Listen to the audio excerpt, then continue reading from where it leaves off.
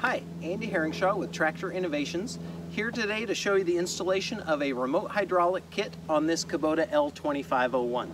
Now this tractor already has a set of front hydraulics to run this grapple, but he wants to expand that and add a hydraulic top link and be able to run other implements on the back of the tractor. So what is normally a kit to add the first third function on a tractor is going to be a selector valve to create this rear remote. The beauty of this system is we don't have to touch any electronics. We've got a made in the USA valve, made in the US hoses, everything complete in this kit to allow running of a rear implement and a rear cylinder off of these electronic buttons. The switching valve is going to mount right up here underneath the loader valve. When the knob is pushed in, his electronic buttons run the grapple. When we pull the knob out, it's going to run the rear implement. Really simple, no drill installation. It comes with a bracket, all the hardware you need, every hose you need to get this system completely installed. This customer also got the hydraulic top link from me. I sell these on my website. Check it out, tractorinnovations.com. I carry several different links to match your tractor, and I can do custom links. My phone number's on there. Give me a call. Let me know what I can do for your tractor. With this kit comes complete picture instructions, and with just a few simple tools, we will be able to have this up and running in a very short amount of time. Before I begin, please like and subscribe this video. That helps other people find this video and improve their tractors as well. And I'm going to show you all the steps from getting the tractor ready to testing it out. Here we go. All right, I've got you sitting on the floorboard of the tractor looking up underneath the loader valve. Our first step is to install this bracket that is going to hold the switching valve. So I'm going to loosen these two bolts. They are a 10mm wrench, and you can actually go ahead and pull them all the way out, because we are going to put the bracket on and reuse these same bolts.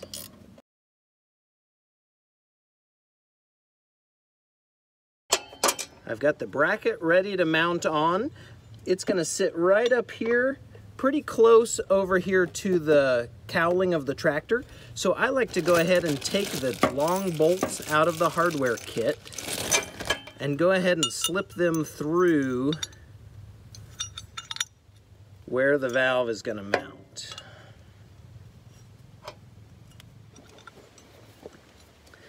With the bolts slid in there, I can hold the bracket up in place and go ahead and thread in both of those bolts.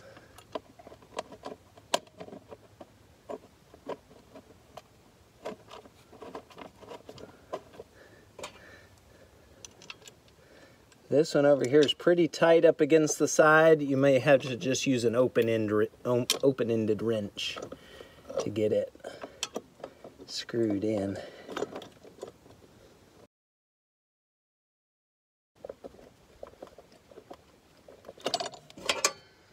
All right, go ahead and tighten those up with your 10mm wrench.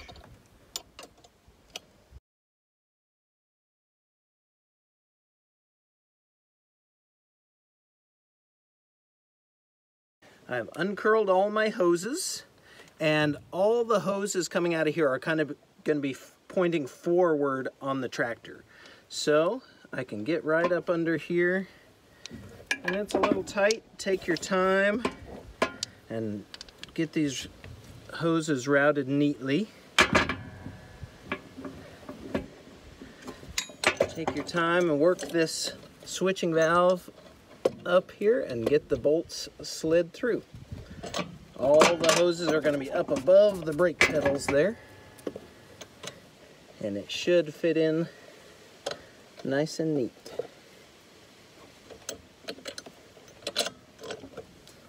I've got the hardware out of the kit, a washer, lock washer, and nut to go on each one of these bolts holding the switching valve, and a 1/2-inch wrench and socket will tighten this right up.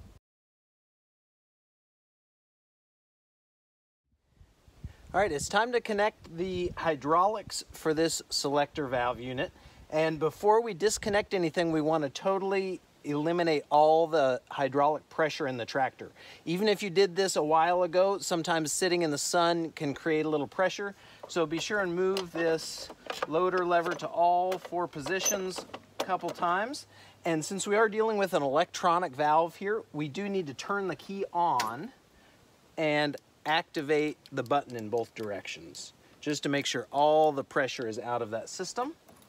Okay, the pressure is out. We can now disconnect one of these hydraulic couplers. Now, this tractor has 1/2-inch agriculture style couplers. If you want one of these kits, I'm going to ask you for a picture of the male coupler. Since these are dealer installed often, they could have Kubota style couplers instead of agriculture.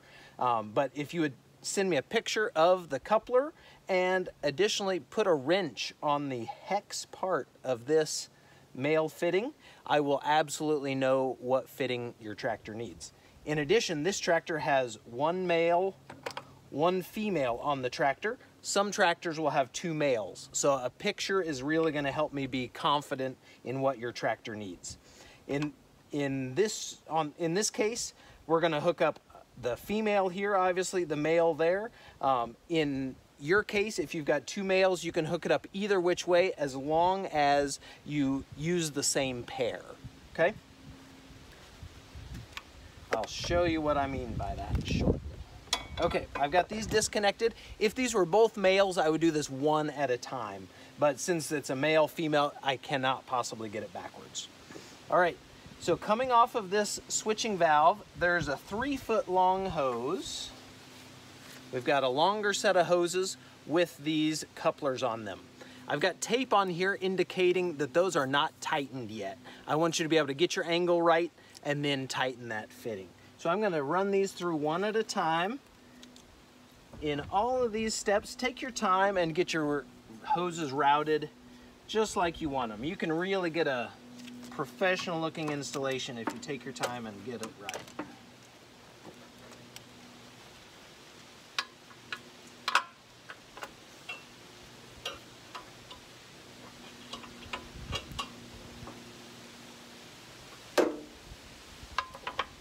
Okay, I've got one of my hoses routed underneath and ready to couple on right there, okay?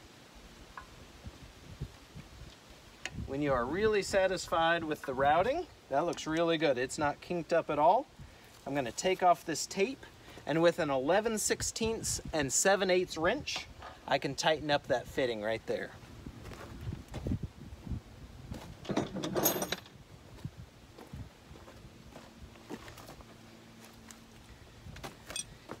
Be careful not to over tighten here. It seals up internally, so it just needs just kind of moderate hand pressure. You do not need to really get your arm into that.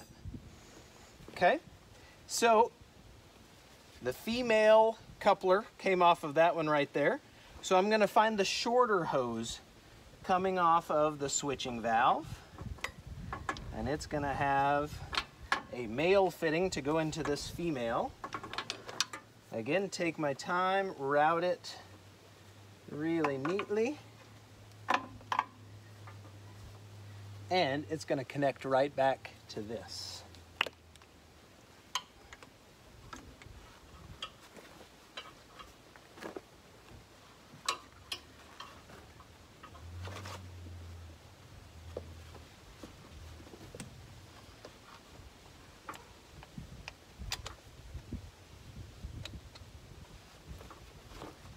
Okay, half the hydraulic installation is complete.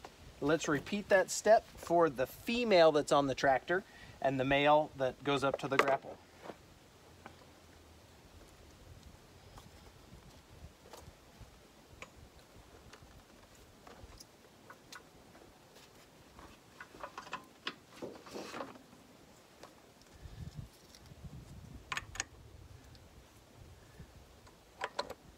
All right, it's locked in there.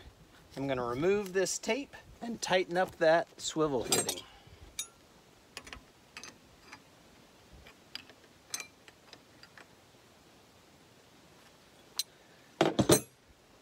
Okay, the other short hose coming off of here should have a female to go to this male. There it is right there. Take your time with the routing and connect it up back here behind the scenes.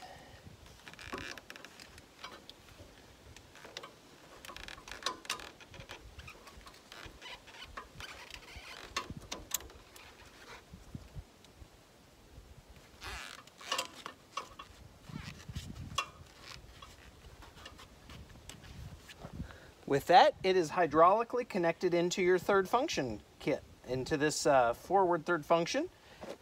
Only step left is to take these long rear hoses, run them underneath the floorboards and up next to the 3-point hitch.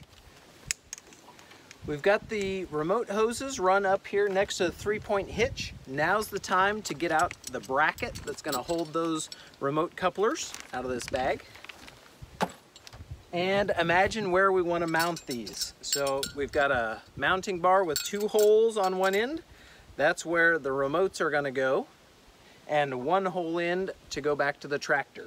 So with this bar here across, this is really up to you how you want to mount it on your tractor. I have some people put it up here on the rollover protection, get those remotes way up out of the way.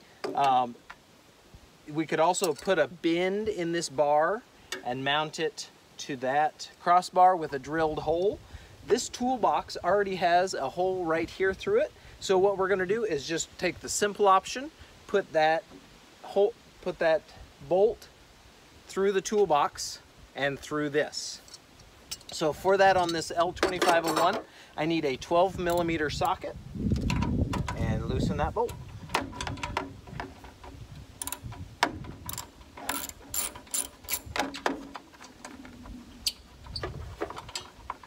All right, with the bolt out, slide your bracket in.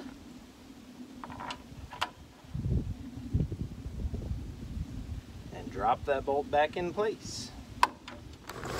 I'm now going to pre-assemble the 2, I call them W brackets, into this shape right here so that we are ready to put the couplers in and tighten. So we'll pull out the rest of this hardware from the bracket kit. And we're going to use the smallest bolts on the outside with a lock washer and that smallest nut. Put it on there just far enough so the nut doesn't fall off. Just that right there. Do that on both of your outside holes. And then the larger bolts will go through the mounting bar and hold it all together, and then we'll tighten this when we get it put together. With your remote coupler in one hand and your assembled W brackets, slide that bracket onto the coupler, and you want to see about a 1/4 inch sticking out each side of the bracket. Okay, with that on there, I'm gonna finger tighten this nut just a little further so that doesn't want to fall out. I'm going to take my second one,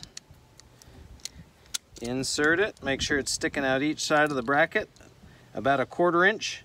This bracket should bite that groove in the back of that coupler. And just finger tighten here so nothing falls apart. Okay. And then we're going to bring these up here and tighten it to this bar with the 1/2 inch bolts. With this bracket bent down just a little bit and my couplers in the bracket, I'm ready to drop in this 5/16 inch bolt, put a lock washer and a nut on the bottom.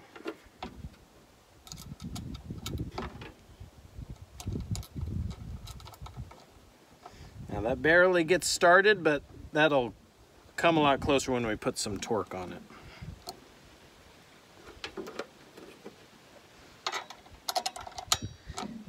And this back one's even a little tighter, so I think I'm going to go ahead and tighten up this front one. And that'll make room for the rear one.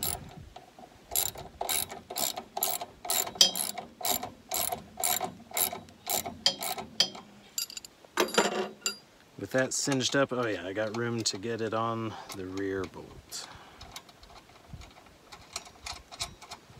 Okay, the middle bolts tighten up with a 1/2 inch wrench and ratchet, the outside ones with a 7/16.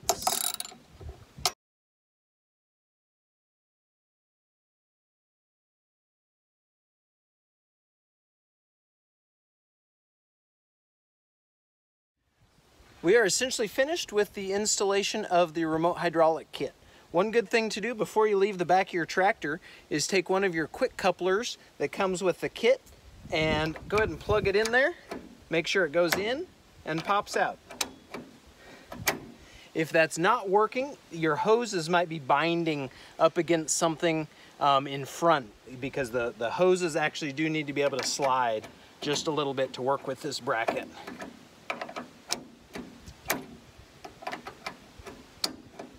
There we go. Okay, so we're going to go ahead and install this hydraulic top link since you ordered it with this kit.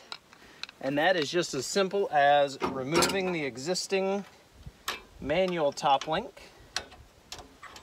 Pull out your linch pin and put the new hydraulic top link in with this base end, the swivel ball that's attached to the outside of the cylinder towards the tractor, the rod end out.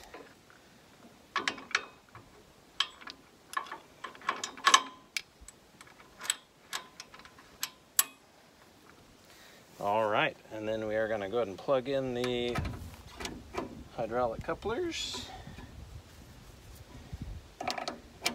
And it is just as simple as that. I'm going to hang this on the original hangers there,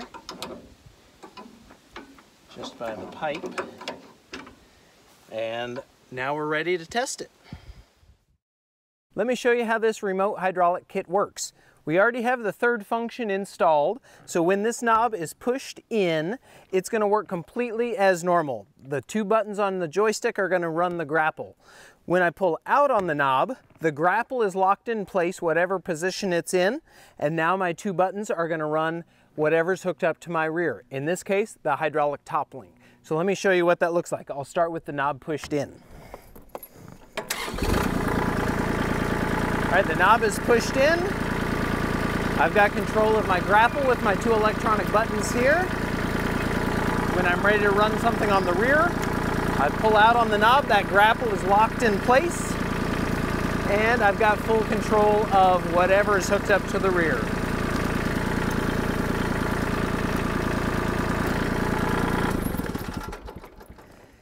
You can get a lot of functionality out of your tractor for not a whole lot of money. Check out my website and let me help you get more out of your tractor. Thanks for watching.